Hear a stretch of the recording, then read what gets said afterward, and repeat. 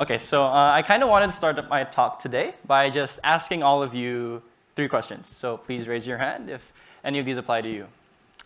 Who among you here have a domestic worker? Yeah, good number of hands.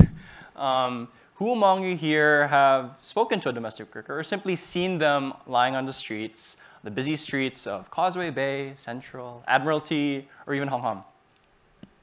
Guilty as charged. Or have you simply read about a domestic worker making major headlines on maybe a South China Morning Post article? They're everywhere, right? But they're not here.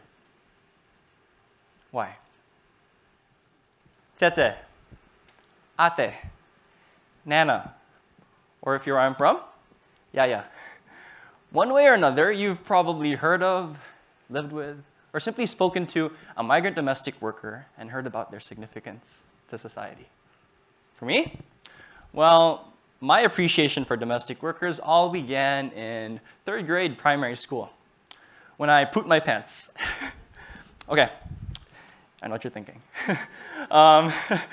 It was at 2 p.m. on a Tuesday afternoon. I'm trying to recall my memory. And I was getting ready for science class. And I was excited. Well, science wasn't my favorite class, but I was ready for class, right? But, all of a sudden, right as my science teacher is walking into the door, I hear a bit of grumbling in my stomach. I had a bit too much adobo, which is my favorite oily-based kind of dish, a Filipino cuisine. And right there and then, right when my teacher's walking in the door, I literally dropped the bomb. Bro, I pooped my pants. There I was, 8-year-old me, not really knowing what to do. I thought my life was over. I thought my academic standing was over. Mom, I couldn't make valedictorian in preschool. I'm sorry. It's over. But 30 to 40 minutes after that, in came a fresh set of clothes. I didn't call home. I didn't tell my mom I pooped my pants. Messenger wasn't a thing back then. Pretty sure TikTok wasn't either.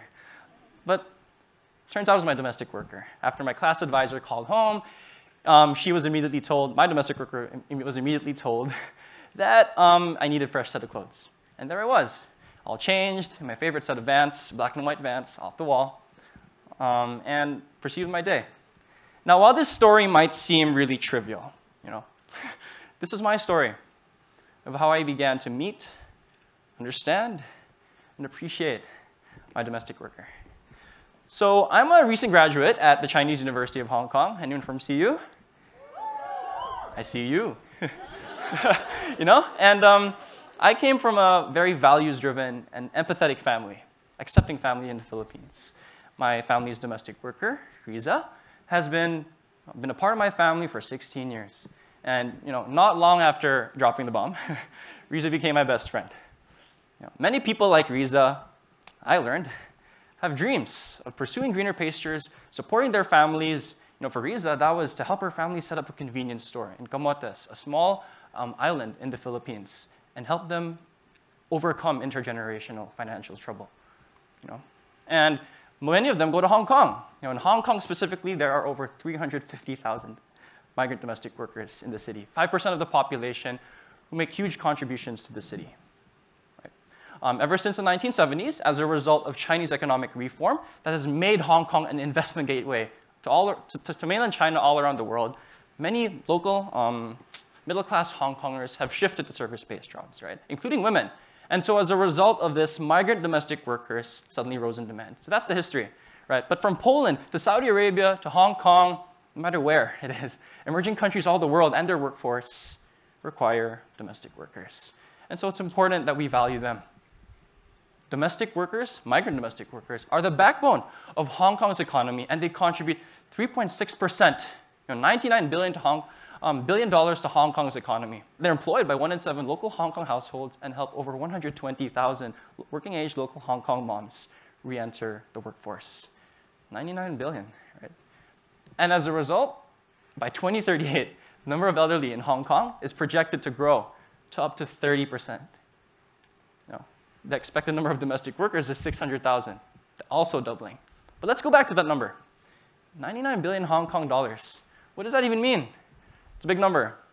It's a billion.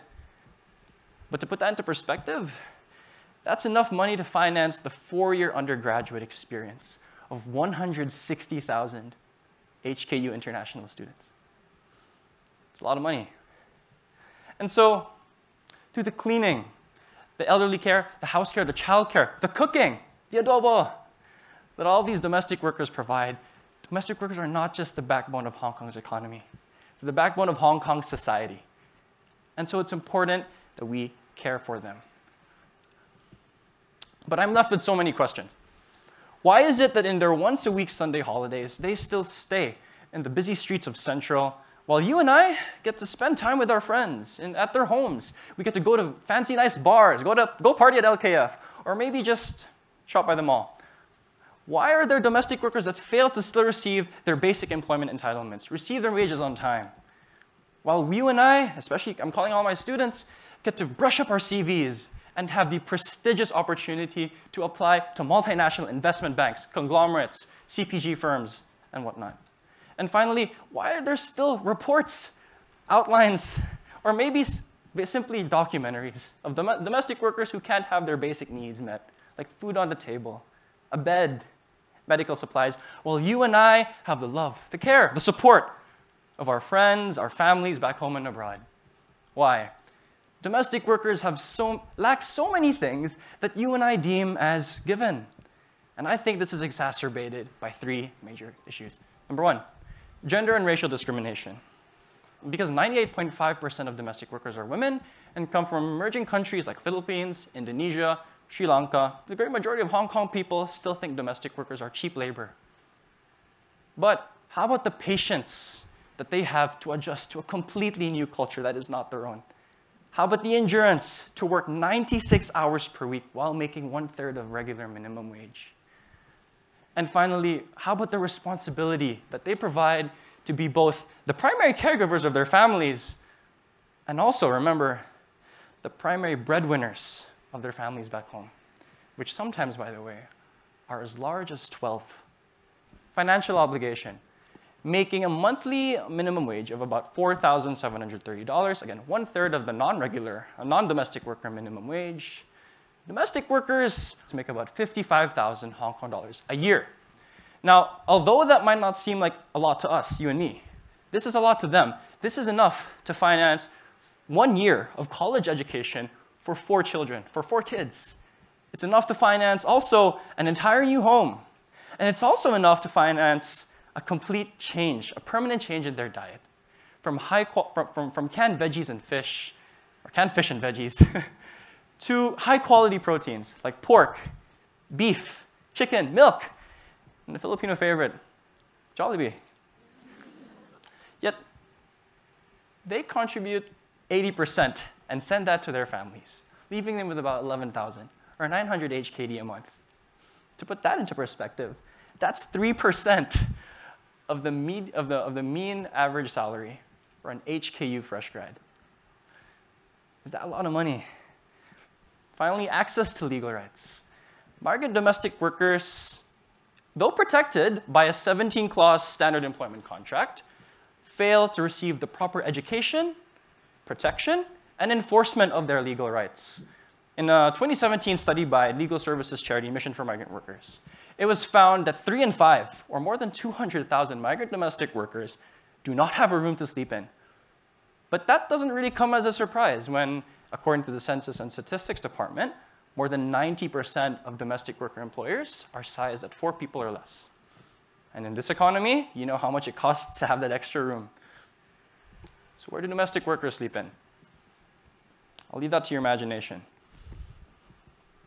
This is exacerbated by a live-in rule, which requires all domestic workers to live with their employers, stay with them in their homes, which leads to long working hours, 16, 17 hours a day, 96 hours a week.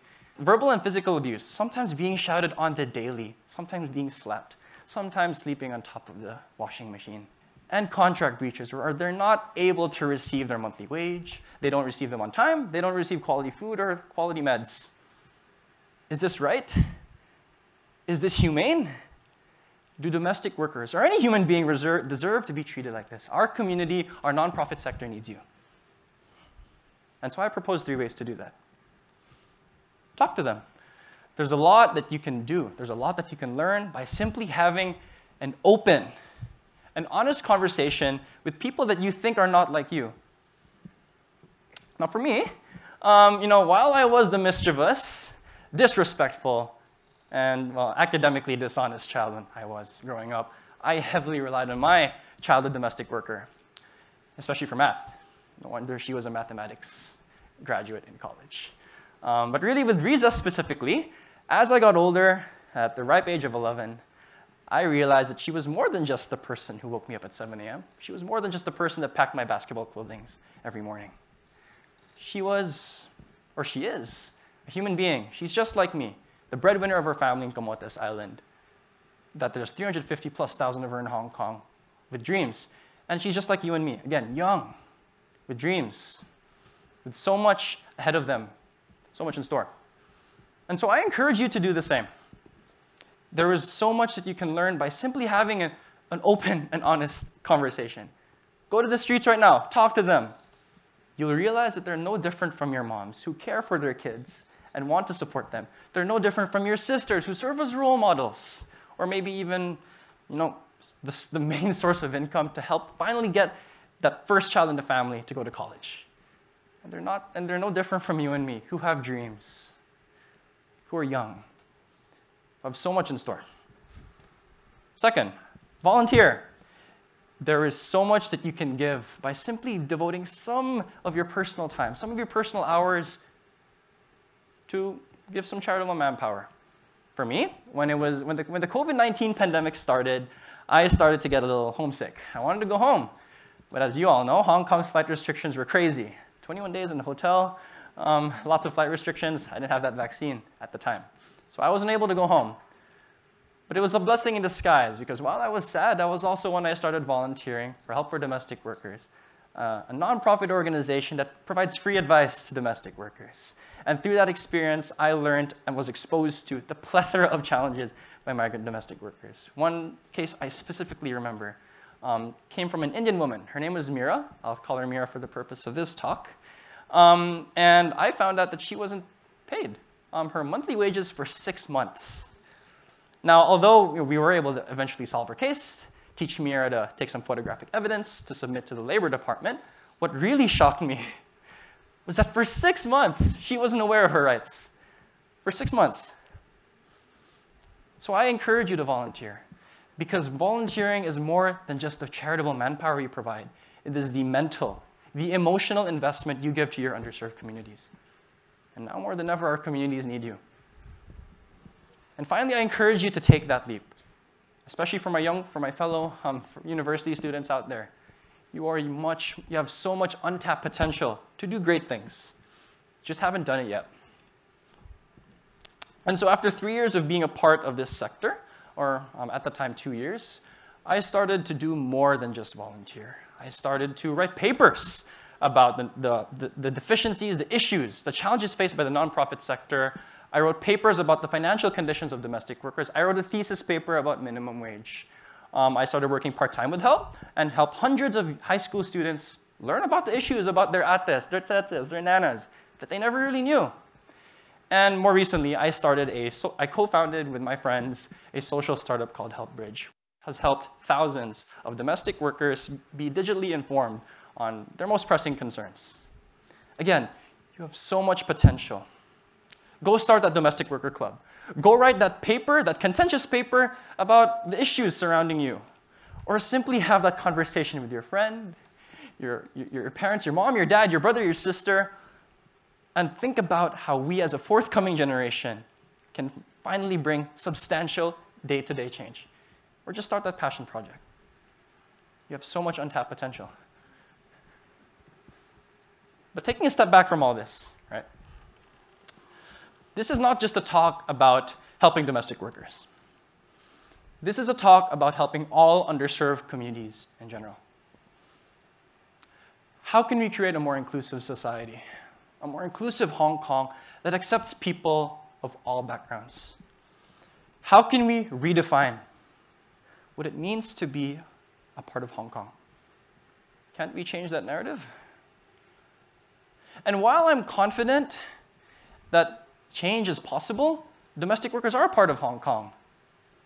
And it's high time that we challenge that status quo, take that first step, so that the next time we have this TEDx conference, they're right here, standing with us, clapping with us, talking with us.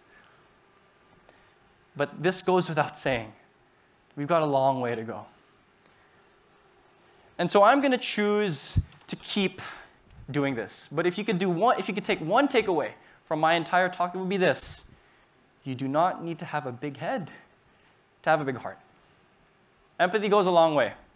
And maybe big change is what we need. But I say it starts with taking those small, daily, incremental steps to serve our society.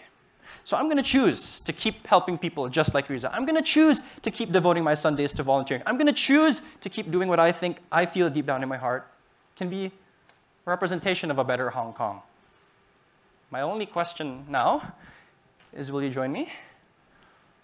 Thank you.